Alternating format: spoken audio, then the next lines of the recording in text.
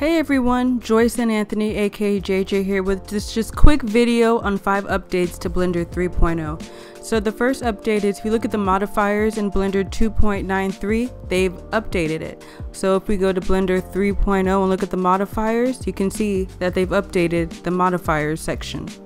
Number 2 is a new modifier, the Dash Modifier. The new modifier allows for the generation and control of dashes and dots on a grease pencil stroke.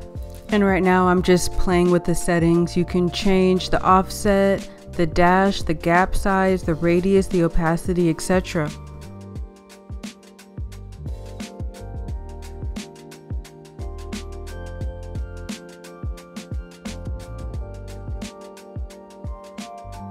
So right now I just changed it to have it filled in because originally I just had the inking so you could really see the effect.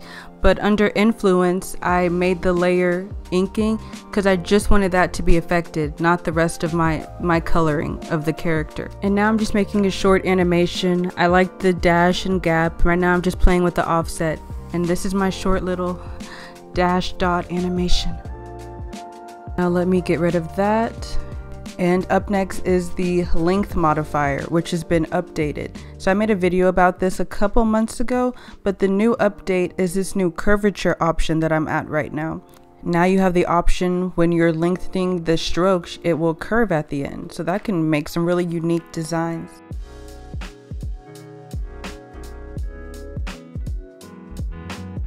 And now on to the third update, which I think is kind of subtle.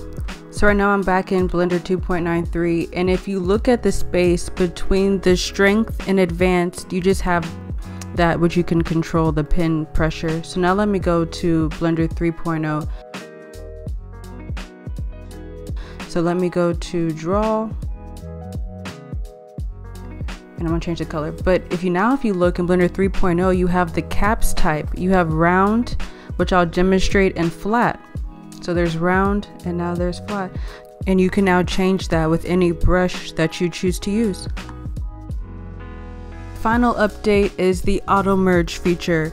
So Antonio Vasquez of the Grease Pencil team just made the feature smoother and transition better. And here's a video that he provided. So the left is before.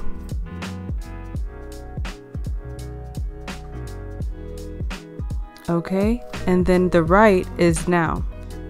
As you can see, it's a lot smoother transition from a thinner stroke to a thicker stroke.